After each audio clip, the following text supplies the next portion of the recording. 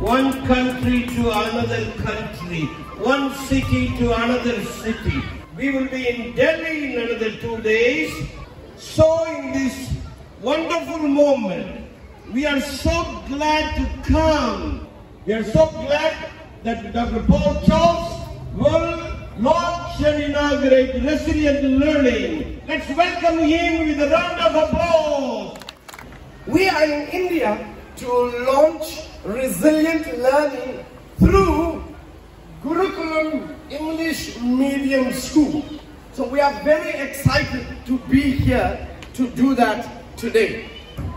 I am also a parent, but my daughter, she just graduated last year, and my son is studying business in the Philippines.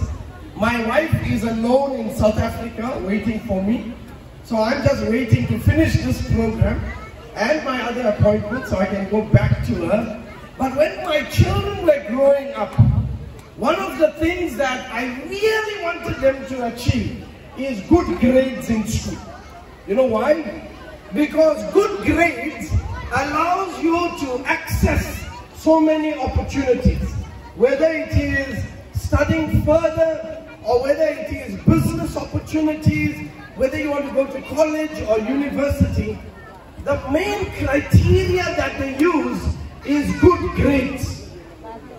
And Resilient Learning is a program that is designed with one goal in mind, and that is to improve the grades of all learners in school.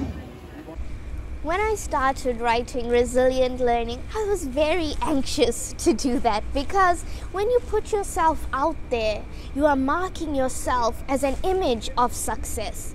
But success is not always guaranteed every step of your journey.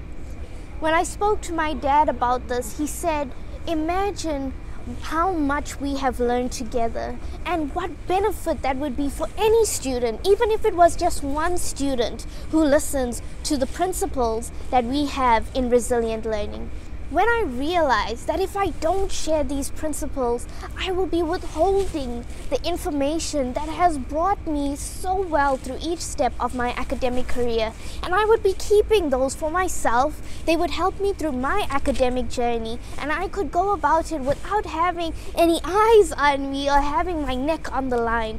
But children are our future, and the only way to change the lives of their futures is through education. And I wanted to be that change in their lives. I wanted to share the same things that helped me so that it can help them reach whatever academic journey they need, so that one day our world will be full of learners that have reached their goals, learners that have become doctors, lawyers, teachers, engineers, and we will be able to see the change that we have made in each resilient learner that walks with us.